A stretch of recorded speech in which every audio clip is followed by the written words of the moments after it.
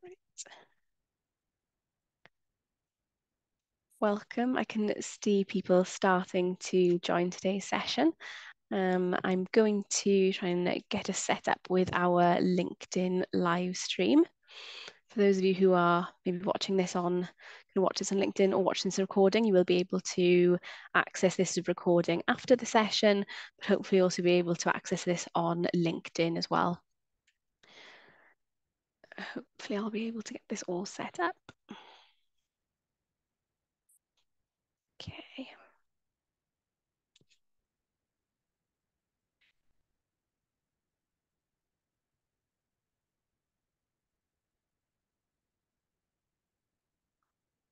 Okay, for some reason that's not wanting to do that. While I have a look at that, I'm going to just welcome everyone to today's session. We are going to be having a bit of a taste lecture, a bit of introduction to medical neuroscience.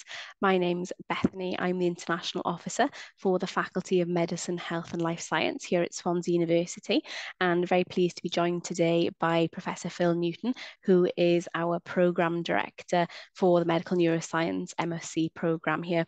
So today's session is just going to be sort of a bit of a taster lecture, a bit of introduction into the programme here at Swansea, also the topic of medical neuroscience, just give you a bit of better understanding, hopefully get you excited about the possibilities of the programme. So without any sort of further hold up, I'm going to hand over now to Professor Newton. Thanks, Bethany, and welcome everyone.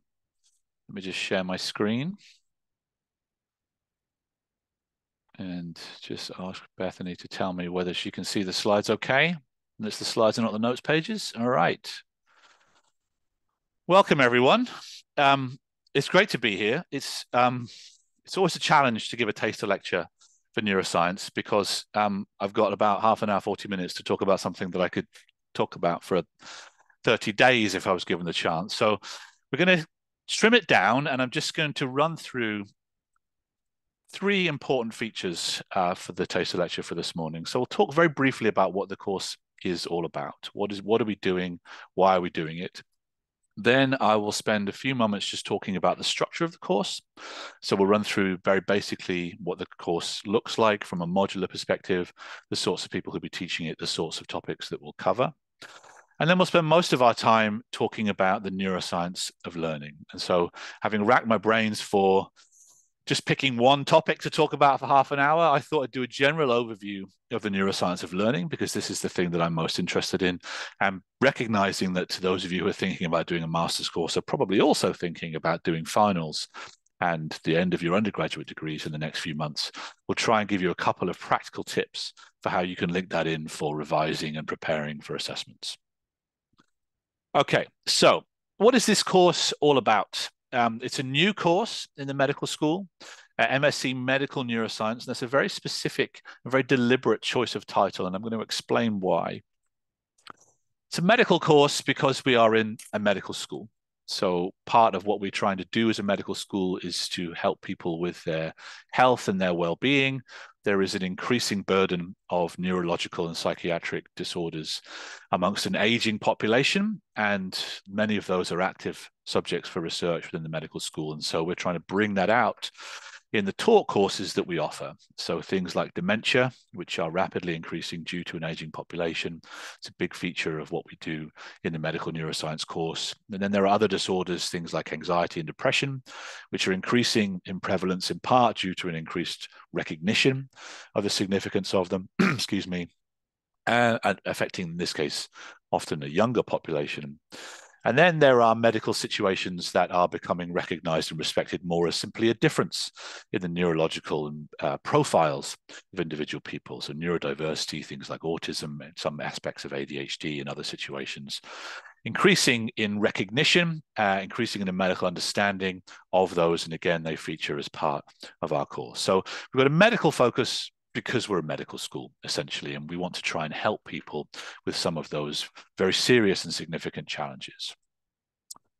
However, there is also a more fundamental reason why we study these medical situations within neuroscience, and that's because neuroscience is in many ways a great mystery.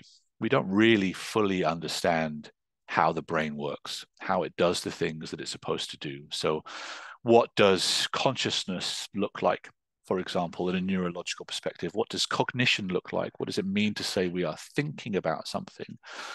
Other very basic questions like sleep. Why do we sleep? It puts us in an evolutionary disadvantage for a third of our lives, spending 8 hours a day in a very vulnerable position. And yet evolution has selected for it and kept us doing it, which means it must be very important. And why is that? And what's the neuroscience of that, which we'll touch on a little bit later on as well. And then simple things like, why do we make the decisions that we do? Why did I decide to eat half an Easter egg for breakfast this morning rather than something more healthy when I knew what the healthy thing to do was? I knew that I shouldn't eat an Easter egg for breakfast, but I did it anyway. What's the neuroscience of why we make those poor decisions, and how does that impact then situations like addiction and personality disorders and other areas where people make poor decisions? So part of the answering of those basic fundamental questions in neuroscience comes from understanding the medical situation.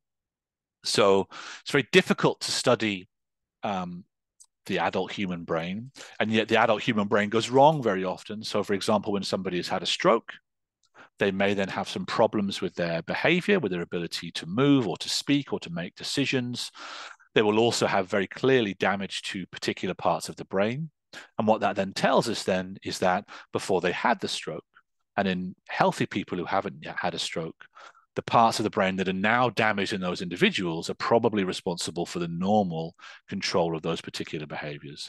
So when people have speech problems after a stroke, for example, and we can see that they have damage to certain parts of the brain, that tells us that those parts of the brain are probably responsible for speech in normal, healthy human adults. And so it allows us, by studying the medical situation, also gives us an important window into the basic functioning of the human brain. So that's why we have a medical neuroscience program.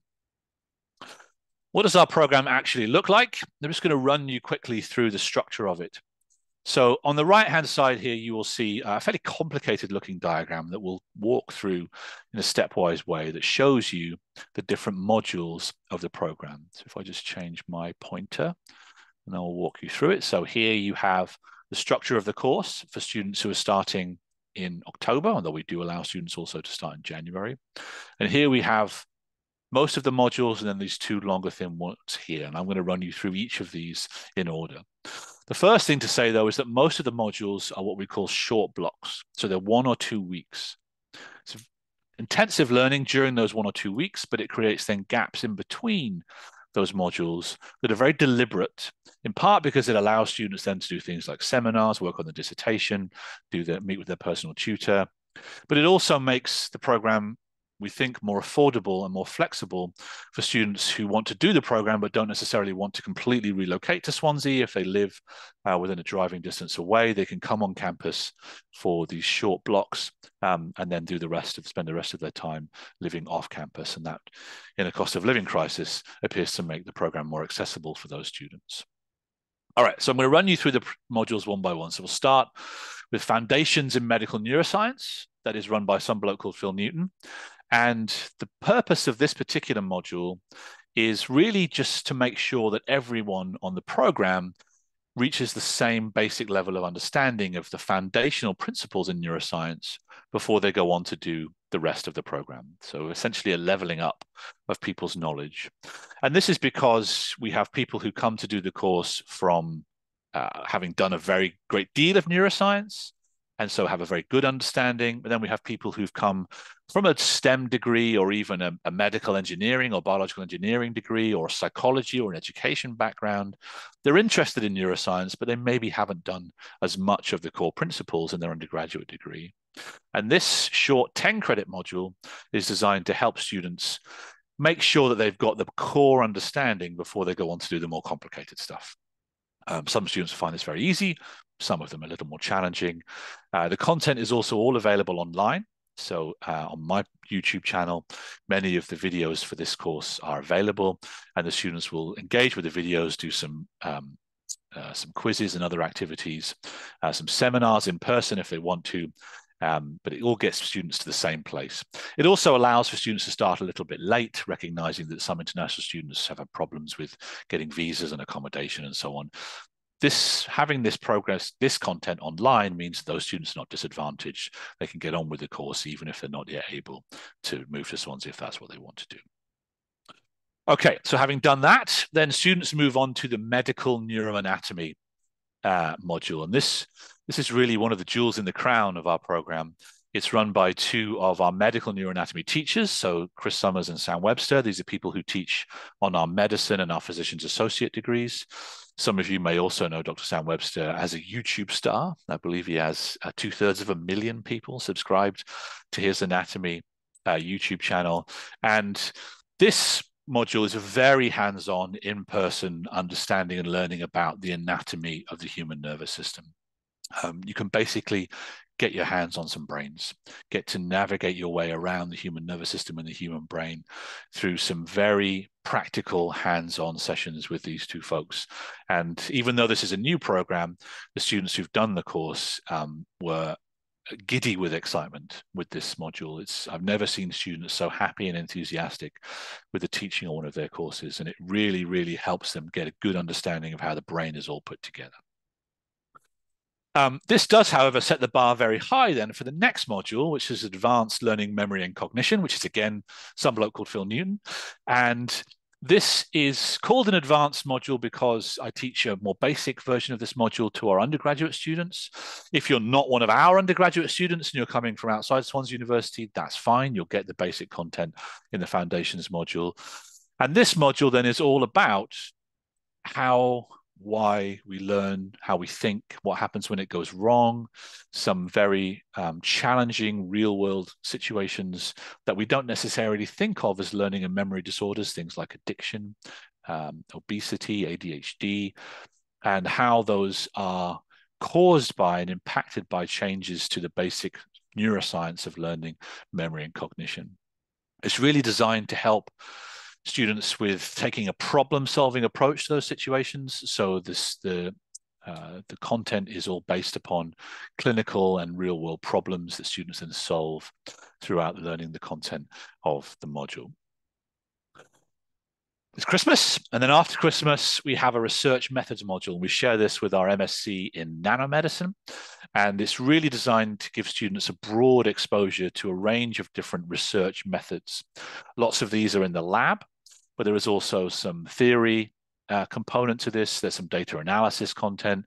There are some fundamental statistics learning and how to design research projects within the fields of medical neuroscience and nanomedicine. It's a longer module. It's about 3 weeks. And at the third of those weeks is a demo week specifically aimed at medical neuroscience to really focus on some neuroscience lab techniques and research considerations. We do this in February in part because we'll have students join in January, and then everyone is exposed to these research methods as in part to help them learn the sorts of things that they might do in their dissertation and to get them thinking about what it is they want to do in their dissertation, which we'll come on to a little bit later on. The next module is then very specifically focused on neurodegeneration repair with one of our experts in this, Dr. Jeff Davis, along with Dr. Ian Thomas and Dr. Alwyn Morgan. These people are doing a lot of research on things like Alzheimer's disease, Parkinson's disease. They do the basic laboratory science. They're all laboratory scientists, but they do this in a way that is applied to the clinical situation. And there is contributions to this module from clinicians who are working on these conditions in a clinical way. This module, I think, is starting next week for the students who are currently doing the course. And like I said, it's part of our research portfolio in the medical school as applied to the teaching that we do. So those are the first of the most, I should say, of the short taught modules. We'll talk briefly now about these long, thin modules that run alongside. The first of these is a science communication module. This is shared with some of our MSci students. This is a largely self-directed module that's designed to help students translate science for a lay audience. It's run by Dr. Nick Jones, who's been doing this for a number of years now. And the purpose of it, or I should say the practical face of it, is writing articles for things like The Conversation or other popular science sites that might allow research scientists to translate science into ways that's digestible for more of a lay audience. The reason we focus on this and have included this in our program is because this is actually a really good way to help you learn. Explaining complex topics to people who maybe don't have the complex knowledge really tests your ability to learn those topics and to make sure and test for yourself that you have done it. And that's part of the reason why we include it. And the second jewel in the crown, if you like, of this program is the other long, thin module, which is this contemporary issues module. Now, the purpose of this module, very simply, is to give you, the students, some choice in some of the things that you do. Because there's a lot that goes on in neuroscience and in STEM science more generally. We can't possibly cover all of it. There are some things that you might want to do. This is a way of allowing you the choice in some of those topics. So we give you a list of about 20 different short topics that are about a day each. You have to do 5 of them over the course of the program. Give you some examples of these. Lots of students have spent a day or half a day with potential dissertation supervisors, for example, doing a lab meeting, learning a particular technique, discussing the research of a postdoc or a student within that laboratory, and then doing a journal club activity with a research laboratory. So research groups meet once a month, for example, to consider a new paper in the field. Someone will present it, and our neuroscience students will go along to that presentation, consider the questions they might have about it. We have a neuroimaging suite. Some of our students have done some imaging as part of this, and some of them have been imaged themselves, been chucked in the scanner and had a look at their own brain. There are some opportunities to do some behavioral experiments in biosciences. So Dr. Emma Kenyon, who'll be taking over as the program director for the course, runs neuroscience experiments with zebrafish, for example. And then other short contemporary topics which come and go as the field of neuroscience changes. So I myself am running on one of these next week on the impact of the new AI tools that we're all hearing so much about on the learning of neuroscience. Basically, how much does ChatGPT know about neuroscience? And me and the students will be getting together and asking ChatGPT a whole bunch of questions and then writing a short research paper on what ChatGPT knows about it, for example. That's a topic that might be relevant for a year or two, and then maybe we'll move on to something else. The final thing to talk about then in terms of the structure of the program is a dissertation. And this is really your chance as a student to do the thing that you are really, really interested in. We've worked really hard to allow our students to really pick the supervisor that they want to work with and the sorts of thing they're going to do with that supervisor. And we run a Meet the Supervisors event, which we did last month, where all of the supervisors give a short presentation. These are the sorts of things that I'm working on. The students then pick the supervisor they want to work with. And we've been able to give all of the students their first choice of supervisor through that process. Some supervisors do lab work, some do data analysis and reviews, some do literature reviews. Some of us are involved in teaching, and students are able to do any and all of those things if they want to do it. That takes place then over the summer and is the sort of capstone element of the program. All right, so that's the program. I'm now going to spend a few minutes just giving you a taster of some of the things that we cover in the program. And I'm going to give you a very basic overview of the neuroscience of learning. And as I said, at the end of it, I'll give you a couple of tips on how we might apply that to revision and preparing for assessments in higher education. Now, this is an enormous topic, which is difficult to do justice to in about half an hour. And if you do have a detailed neuroscience understanding of these topics, you will recognize that we're going to simplify this and give you a very basic story about how this works and how we might apply it to learning. It's also a difficult topic to explain using examples because most of us have learned something about most things. So we're going to use a completely hypothetical example, which makes it easier for me to explain how it is that we learn. So the example we're going to use is, let's say we're going to learn something new about apples, which doesn't happen very often. All right, so put yourself in the situation that you're preparing for the day, you've got the TV on in the background, the dog needs to be fed, the cat needs to be fed, you need to be fed, you need to get dressed, get out the door and do all the other things that you need to do in the morning. And one of the things that happens is on the breakfast news, there is a story that says 3 new types of apple have been discovered on the other side of the world, completely new to science. One's blue, one's orange, and one's rainbow colored. This is the topic for which we will explain the neuroscience of learning over the next few minutes. So as you're navigating your day and these things are happening in the background, a number of processes are taking place. The first of which is that your sensory systems are processing all of the sensory information that you're being presented with and turning it through the process of encoding into neuronal activity. So your eyes process light photons, your ears process sound waves, your skin processes touch and pressure. Your internal sensory systems determine whether or not you are hungry, thirsty, hot, cold, etc. Your nervous system, and in particular your brain, can't directly process sight and sound. It has to turn these into action potentials, which is basically the neuronal code. The cells of your nervous system fire these little electrical signals, and these are converted from sound waves, light waves, and so on. And that process is called encoding. So in your morning, you're being bombarded with signals that are visual, signals that are auditory, signals that are kinesthetic from touch and pressure, internal signals that you're hungry, that you're late, that you're stressed or you're happy or whatever, all turned into the firing of nerve cells. Now you are bombarded with a huge amount of this sensory information all the time.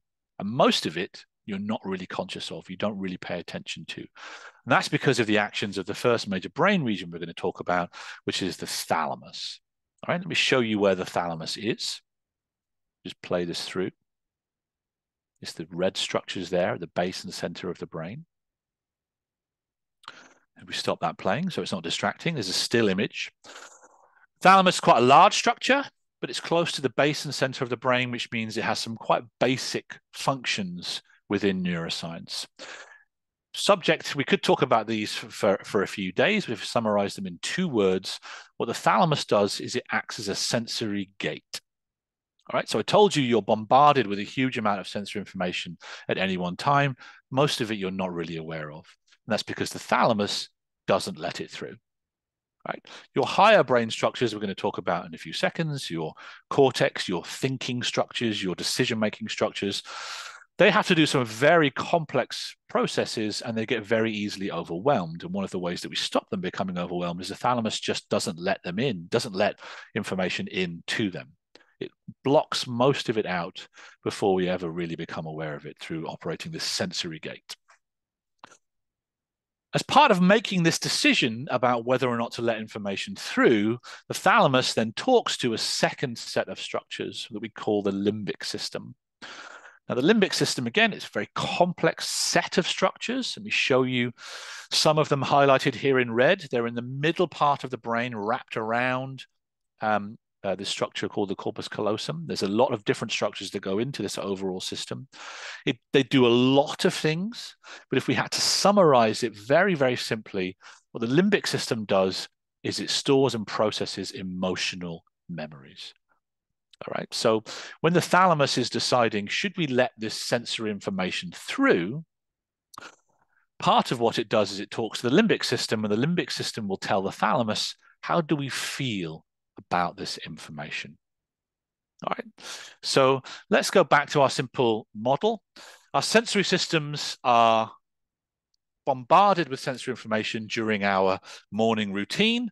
Part of that is the sensory information that comes from the TV when the announcer says we have a story from the other side of the world. We've discovered 3 new species of apple. Right. Your ears are listening to that. Your eyes might see some of that. That information will be processed, but you may not actually pay attention to it. You may just bounce off. Your thalamus will be deciding whether or not we should be consciously aware of that, and part of that will be talking to the limbic system. Now, if you are, let's say, an apple farmer or a cider maker, you might actually care a lot about the fact that 3 species of apple have been discovered on the other side of the world. If you really like apples, your limbic system may say, you know what, we really like apples. This sounds interesting.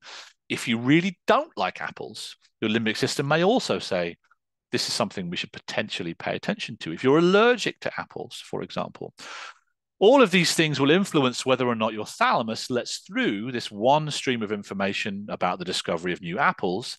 And in so doing, then maybe shuts out other information about whether the dog is pestering you to be fed or to be taken out, or whether the the washing has been done and whether you've got the clothes that you need for this particular things that you're going to be doing this morning. So let's assume that you do want to pay attention to this discovery of 3 new species of apple across the world. The thalamus lets that information through, and that information is then processed by structures that we call the primary sensory cortices, right, which we're not really going to talk about in any detail. Essentially, there are regions within your brain that are specialized for the interpreting of visual information. There are different structures that are specialized for the interpreting of auditory sound information, other structures for touch, pressure, and so on.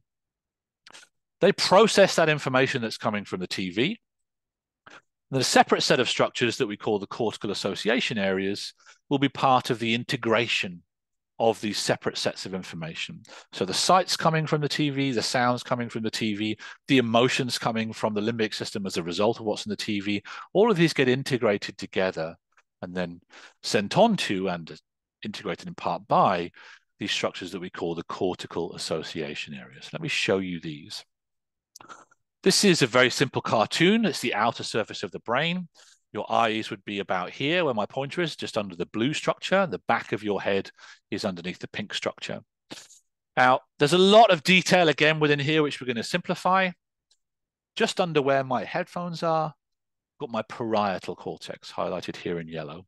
And then just underneath the headphones themselves, we've got the temporal cortex highlighted in green. And there are many sub-regions of these, and these then talk to other regions deeper within the brain. But essentially, very simplistically, what these regions do is that the parietal cortex will tell us where is this information coming from, and it will orient us towards it. So if you've sat down and are looking at the TV, which is telling you this story about apples, your parietal cortex is the one that is pointing you towards it and has focused your attention upon it. Your temporal cortex is processing all this information and telling you what it is and where you have seen it before. So your temporal cortex will be saying, that looks like apples. We've seen apples before because we're an apple farmer or a cider maker, or we like eating apples. The last apple we ate was a couple of days ago. The last apple we ate should have been for breakfast, but we had an Easter egg instead, and so on. Okay, so we're processing this information. We've constructed this information as a whole. And then we go on through some cortical networks that are responsible for attention, which again, we're not really going to focus on here, but we talk about in the program because they're very important for things like ADHD. We make a selective decision to consciously pay attention to the TV. All right, so our thalamus has let this information through and said, oh, you should be aware of this. And then we've made a decision to pay attention to it, which we'll come on to in a second. There are these networks within our cortex which will focus our attention and concentration on the TV. It's essential for these is a structure called the prefrontal cortex, which I'll show you a picture of in a second. And what it does is it will decide that we should pay attention to this and that we're going to try and learn about what it is we're being told. And this may also happen subconsciously, which is another big topic, which we'll just briefly mention here. So much of what we learn is not necessarily something we've deliberately decided to do. All right. Lots of it is, we'll sit down, we'll say, all right, I'm going to pay attention to the TV. But lots of it will come through almost subconsciously. So let's say while you're watching the TV, the dog really pesters you and you get up and you make the dog's breakfast. The TV is still going on in the background. You may not even be aware that you're attending to it, but you are, and that information is being actively processed. Well, a lot of this takes place then in the big blue structure at the front of our brain, which is many neuroscientists, my favorite, me included, our favorite part of the brain, that is our frontal cortex, and in particular the regions towards the front of the frontal cortex that we call the prefrontal cortex. Now, this is an enormously complicated structure, which I might upset many neuroscientists by simplifying in about 5 words, or 6 words, but essentially what the prefrontal cortex does is it decides what to do. Okay, so your thalamus has let this information through. You've been integrated into a conscious representation, sorting the image, the content through. You're watching the TV. The parietal cortex is pointing you at the TV. The temporal cortex is telling you what it is. And the frontal cortex is saying, okay, let's carry on watching this. Or let's try and learn this. Or let's think about what we're going to do with this information.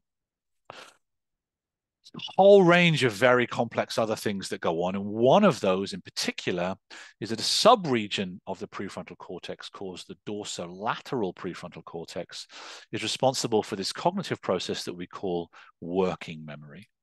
And working memory is absolutely essential for learning. It's absolutely fundamental. It's also absolutely hopeless. So when we're making new memories and trying to process those memories, the working memory, our dorsolateral prefrontal cortex, is essential for this, but it has a very, very limited capacity, which is part of why the thalamus is so important for making sure that not all of the information that we're currently processing gets through to it. But to summarize very simply what this structure does, it's where information goes while you try and hold it in your head. So the examples that we'd often use is, let's say you are making a cup of tea or making a sandwich and you're trying to keep in your head all of the things that you need to do and the correct order that you need to do them in. Whilst you're holding that in your head to do it, your prefrontal cortex, in particular this dorsolateral subregion, is what's doing it. While you're trying to learn about the new apples on the TV and you're thinking about them, that information will be being processed within your dorsolateral prefrontal cortex through this cognitive process that we call working memory. Two dorsolateral prefrontal cortices, left and right sides of your temple. Now, what the prefrontal cortex does, what the dorsolateral prefrontal cortex does, is it talks to the final structure in our whirlwind tour of the neuroscience of learning and memory, and that is the hippocampus. Right, let me show you where the hippocampus is and what it looks like. Again, it's this red structure, sits kind of around some of the other structures that we've already talked about. And there is, again, a left and right. Take a second to look at a still image of the hippocampus.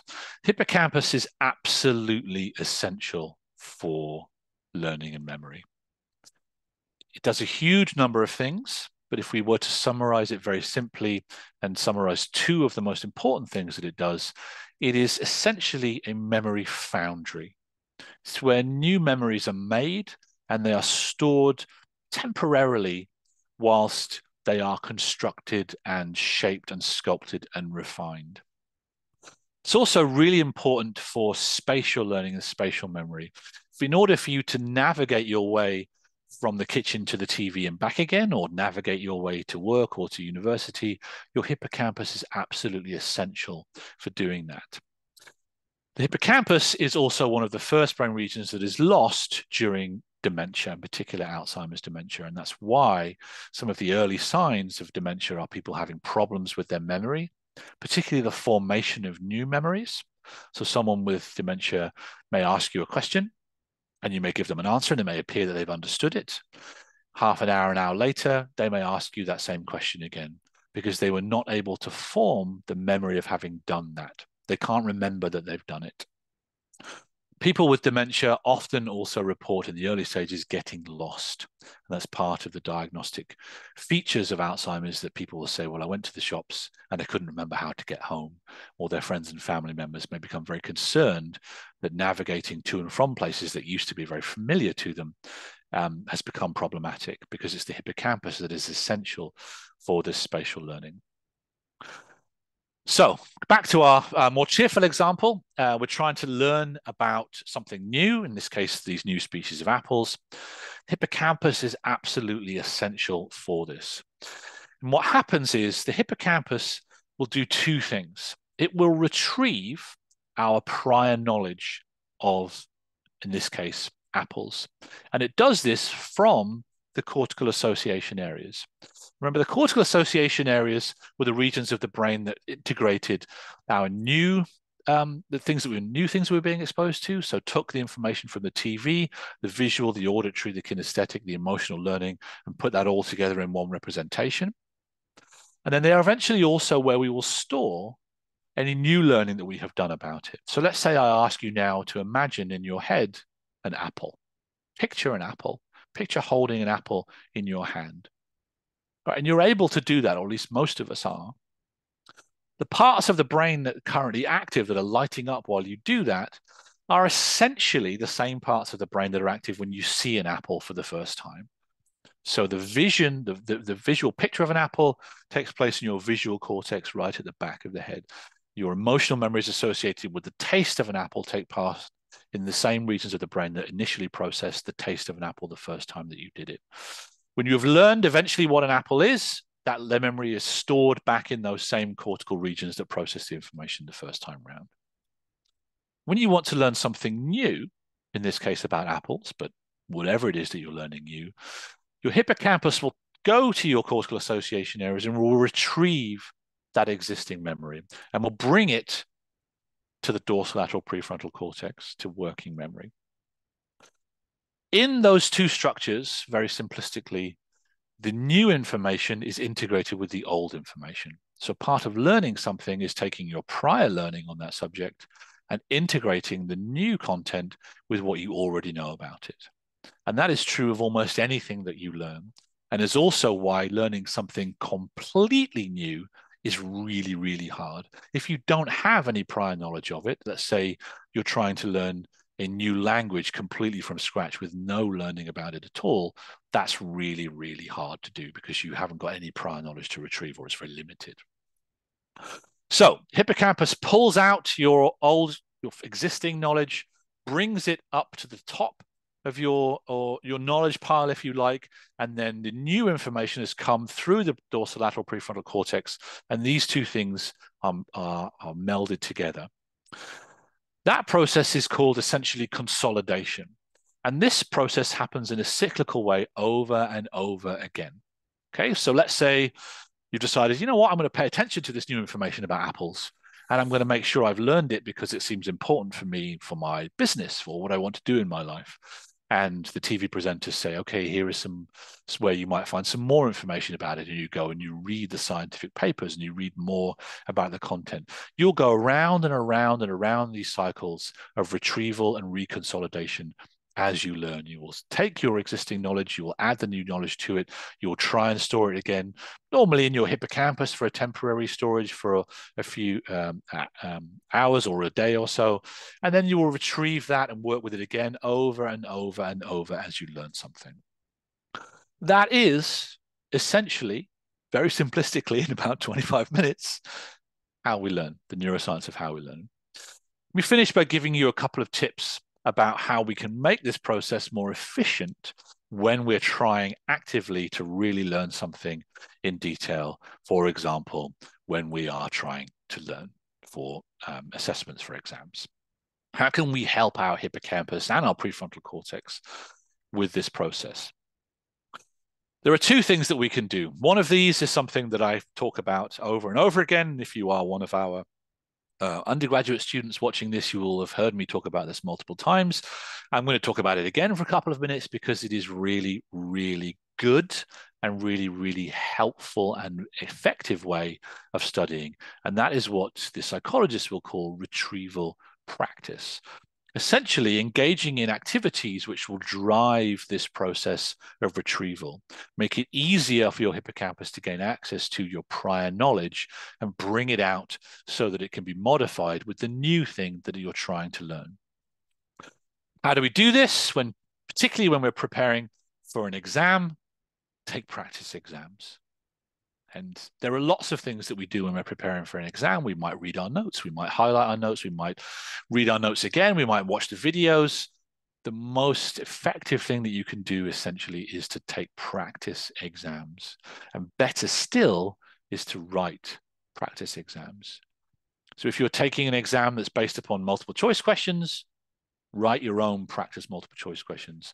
If you're taking an exam that is based upon writing long essays in an exam setting, you can still write practice multiple choice questions and they will help you learn the content more effectively.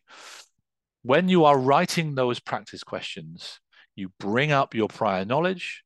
You have to be confident with yourself that you know what the right answer to a question might be and what some plausible incorrect answers might be. And that is a really powerful way of learning that new content. It's part of why if you've ever learned with me and if you go on to do the course and you will learn with me, we build this into our assessments to make sure that students are given some credit for doing it in an effective way. We advise students to do it as much as they can and to do it as soon as they can. So as soon as we've learned our lesson on apples, go and write some practice questions about apples if you really want to learn it in an effective way. It's very effective. There's a mountain of evidence that shows that it's effective. And it's also a really effective way of reducing the stress that many of us feel when we're doing exams. There's really good evidence to show this now, a paper that came out just last year. We all get stressed when we have to do an exam. One of the best ways of reducing that stress is to take practice exams. It shows us what success looks like. It prepares us for the eventual assessment itself. All of these processes drive retrieval, and that's how they work. Final thing we'll talk about then is an even easier study strategy. It is one of the most effective study strategies that we can do. It is enormously effective, and yet it is really, really easy to do. And yet very many of us don't do it anywhere nearly as often or for long enough as we should do. It is free. It is massively effective. It comes with a whole range of other benefits to us as well. And it is simply to sleep. Sleep is enormously important for learning. These processes that we talked about, these cycles of retrieval and reconsolidation, a huge amount of this happens while we sleep. Now, I told you at the beginning, we don't really know why evolution has forced us into these spending 8 hours a day in this very vulnerable position, a third of our life in this very vulnerable position. But part of what we think is the explanation is because it allows us to make sense of what has happened during the day, to learn the things that we should do, to forget the things that we should do, and to process any complicated emotions and other learning that we have to do with that. And as we cycle through the different stages of sleep, we cycle through retrieval and reconsolidation. We take our prior knowledge, we update it with our new learning, we trim off the old learning, we send it back, and then we do that process over and over again. Part of that happens in particular while we are dreaming, and we may even in a cognitive sense, be acting out the learning that we have done. We may be, when we're experiencing, dreaming about apples, having watched that program this morning, that same thought processes, the same cognitive processes, the same brain regions are active as they were when we were engaging with that content consciously and awake earlier that morning. It's just that we are asleep and not really therefore so aware of it. So what actually happens from a neuroscience perspective while we sleep? One of the things that happens that's really important is the thalamus shuts down into the input of information into and out of these higher cortical centers. This is why when we're asleep, we're not really aware of what's going on in the world around us. So the thalamus says, okay, we shut down the content from the outside world. It doesn't completely shut down. If there's a loud noise or something important happens, it will wake us up. But it's the thalamus that allows us to go to sleep by shutting down the input of information from external stimuli. It also doesn't let out the motor commands that we do generate when we are dreaming, which is why most of us don't mostly act out our dreams. It does go wrong sometimes for some people, but the thalamus essentially says, don't eat the apple whilst you are asleep. You can consciously feel like you are eating the apple, or sorry, subconsciously while you are asleep, and all of the other brain regions that are active while you do that will be active while you're dreaming about it, but you don't act upon them because the thalamus doesn't let that through. We have these repeated cycles of reconsolidation, as I said, where we integrate new knowledge with our prior knowledge and also with our prior emotions. And there's a whole load of synaptic biology that goes on while we do that, which is outside of the scope of what we're talking about this morning here. Essentially, at a cellular, molecular level, there's a whole lot of biology that happens that allows us to form these new memories and to store them effectively. Part of this involves clearing the temporary store of knowledge in the hippocampus. So when we're learning new memories, they get stored first in the hippocampus, but the hippocampus itself has a limited capacity that has to be cleaned out, has to get shoved back into the cortex so that the hippocampus can carry on doing some new learning, and that happens while we sleep. We know this because when people don't sleep, their learning is dramatically impaired. People who are completely deprived of sleep show profoundly impaired learning, and even just having a few hours, missing out on sleep by a couple of hours, so 1 or 2 hours off your 8 hours, so you're only sleeping for 6 hours, your ability to learn is dramatically impaired, I should say. And part of that is because of a failure to clear the temporary store in the hippocampus. We also know that if you take naps, particularly after a period of intense learning, your ability to learn is improved. So when your partner or your parents scolds you at 2 o'clock in the afternoon because you're having a snooze on the sofa, you can tell them, I'm learning. And you are. Your learning is being improved while you do this. People who don't sleep for a long time will experience atrophy, which is essentially a shrinking of some important parts of the brain, the hippocampus and the prefrontal cortex. Their function is impaired, and if you do that for a long period of time, they actually get a little bit smaller. And this has been studied in people who don't have enough sleep, but also people whose circadian rhythms are profoundly disrupted. People like air stewards, they have problems with learning, and they may actually have smaller hippocampi and prefrontal cortices. This process is so important. We have all sorts of other problems that happen if we don't sleep. If you don't sleep for just 2 or 3 days, you become very, very ill. If you don't sleep for a few days longer than that, you will die. And the longest that anyone has ever been able to go without sleep is 11 days, which tells us about the profound importance of it. Okay, I'll stop there without nerding out too much on the importance of sleep and learning. Let me summarize. Learning is complicated and it's hard to do. It's a multi-stage integration of what you are, the new things that you're trying to learn with your prior knowledge of it. But if you want to make it less hard, take some practice tests, write some practice tests, and sleep. Lots of things affect sleep. The final thing I will say is drinking caffeine. Lots of us do it. I've just done it. Don't do it after lunchtime. And alcohol profoundly impairs our sleep, even just a little bit before we go to sleep. So just pay attention to that if you're able to. Do those things, you'll be in good shape, or at least you'll be in better shape than if you didn't do those things. Any questions about that? We've got a few moments now for some Q&A. I can see we've had a couple of questions. This is my email address, and I'm sure Bethany will share also the generic email address if you've got some questions about the program. And with that, I will stop sharing.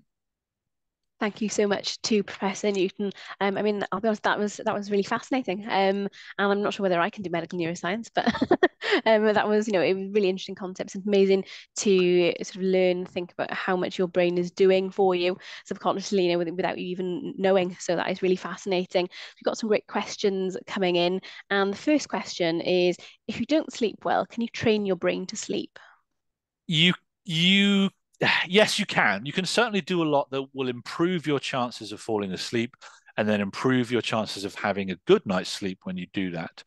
Couple of the things I've already talked about, caffeine profoundly impairs our ability to sleep, and it has a very long half-life. So the caffeine that you drink just after lunch will still be in your system when you go to bed.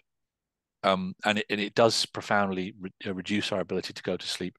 Alcohol does a similar thing. It makes us drowsy, but it really impairs our ability to engage in some of the deeper, later stages of sleep, like REM sleep. So being careful with those sorts of things, having a consistent bedtime, reducing distractors, not having the dog sleep on the end of your bed, making sure that it's dark, making the room cold is another really good way of getting a good night's sleep that people aren't always aware of. Being cold in the room and warm in bed is a really conducive way of getting a good night's sleep.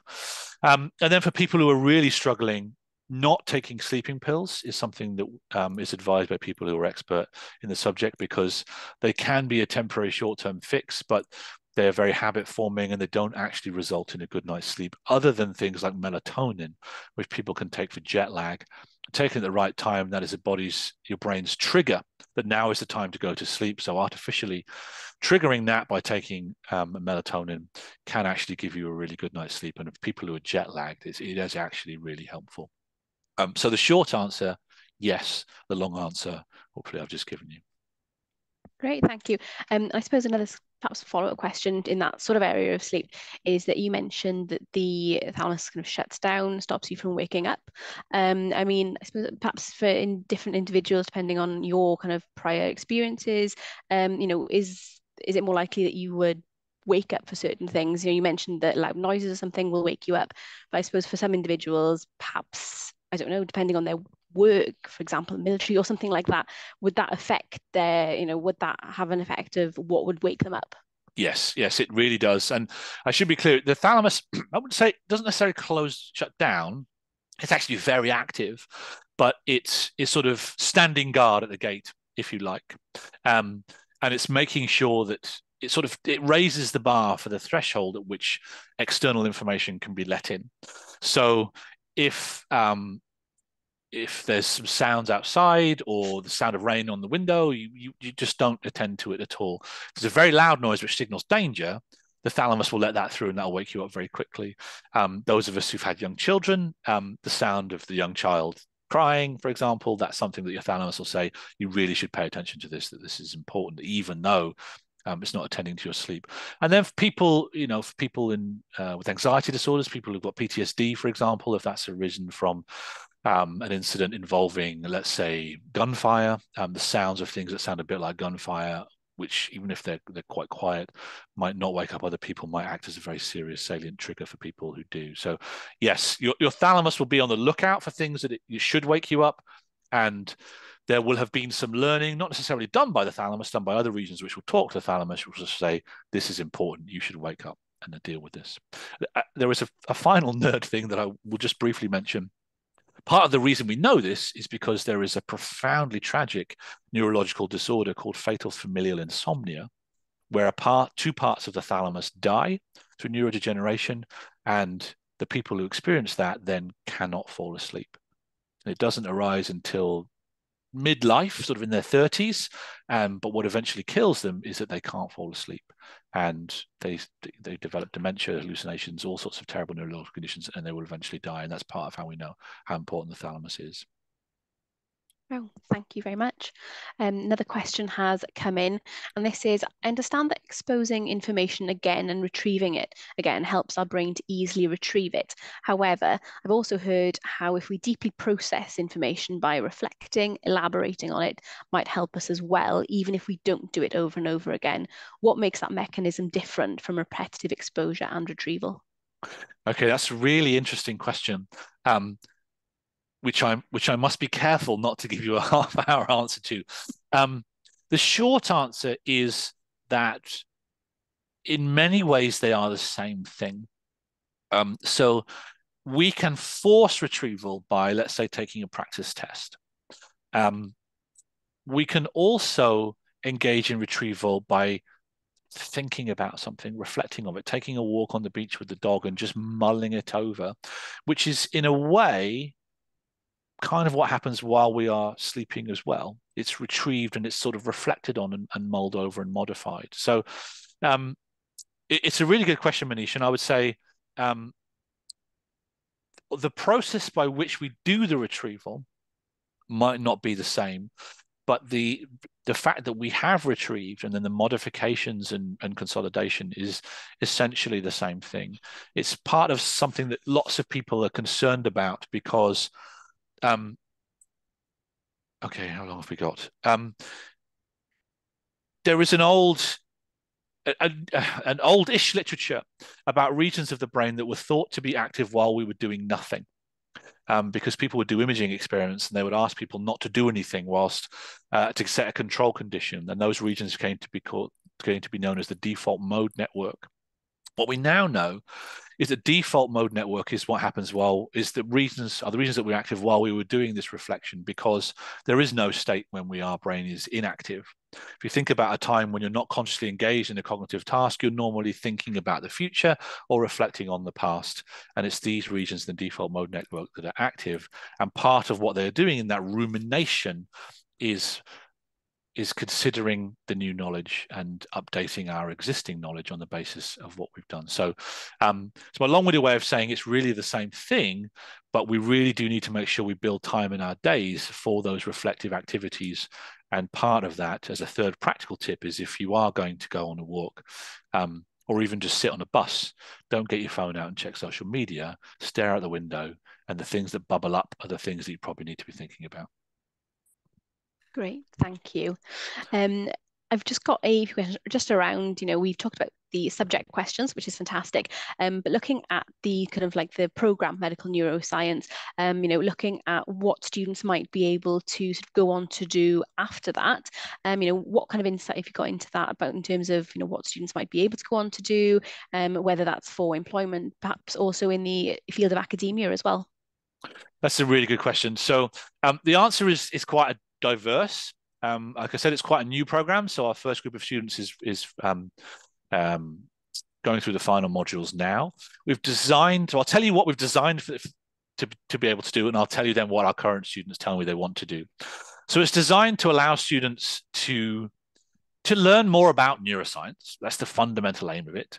And if students want to go on to work in the area, then obviously it will give them a leg up to be able to do that. So students who want to go and work, let's say, in the private sector for drug companies, for companies who do research on drugs for new neurological conditions, who then want to be involved in the marketing promotion of those drugs, so people who want to work in pharmaceutical sales and marketing, for example, all of those things, the research, the sales and marketing, etc. This sort of course will help students with that. It's also important to say that with colleagues and friends who work in those industries, if someone wants to then go and work for those sorts of industries, but not necessarily on a neurological conditions, other disease situations, the fact that students have got a master's, even if it is in a different subject, is helpful for the people making those employment decisions. Say this student is committed, they've done advanced learning, they've done an independent project. This will help them with that. Some people want to go on to do further study. And it's designed to help students who want to do, let's say, a PhD or a doctorate to be able to do that. And I know we have a good number of our current master's students who are very interested in pursuing that. And we also have students who want to go on to do further study in the form of graduate entry medicine or pharmacy or physician's associate studies. It's advanced learning at master's level, which helps students with that. It's on a medical subject, which helps students with that. We don't necessarily advise students to do a master's course if they want to go on to do graduate entry medicine, but my experience is that lots of students are doing it.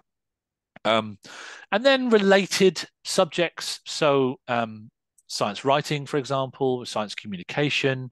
Some students have told us they want to consider a career in teaching, and they just want an advanced understanding of how people learn as a preparation for doing that. And then they might want to go on to teach these subjects as well. So a lot is the short answer, and the long answer is just a few examples of that. Brilliant. Thank you. Thank you so much. So we are sort of coming up to the end of our little insight and taster lecture into medical neuroscience. Hopefully that has either given you or increased your appetite for medical neuroscience. Certainly, like, that has just been a really great insight from my perspective. So I'm sure our participants, whether you're watching this live or whether you're watching this as a recording, will be really sort of interested, and hopefully it will give us some more people who are interested in coming to study with us at Swansea University. So I'm just going to briefly share my screen with you just so that you can make a note of our general inbox. So please do, if you do have any questions that you would like to ask, then please do get in touch with us on studyfmhls@swansea.ac.uk. Professor Newton has kindly given his email address if you've got any questions furthermore about the program or the subject. Please do contact him. But if you do have any questions that you think of that you haven't had a chance to ask today, or whether you think of them after the session's finished, then please do get in touch with us on that email address, studyfmhls@swansea.ac.uk, and we'll be very happy to answer any and all of your questions. So thank you so much, everyone, for taking the time to join us today and to expand your knowledge about our fantastic program of medical neuroscience here at Swansea. And obviously you can see what a fantastic program director we have, and the great the other lecturing team that we have as part of the program as well. So thank you so much to Professor Phil Newton for giving us that sort of whirlwind but very, very interesting insight into medical neuroscience. So thank you all very much. Please do get in contact with us, and we look forward to perhaps welcoming you to Swansea very soon. Thanks very much, everyone. Bye-bye. Cheerio, folks.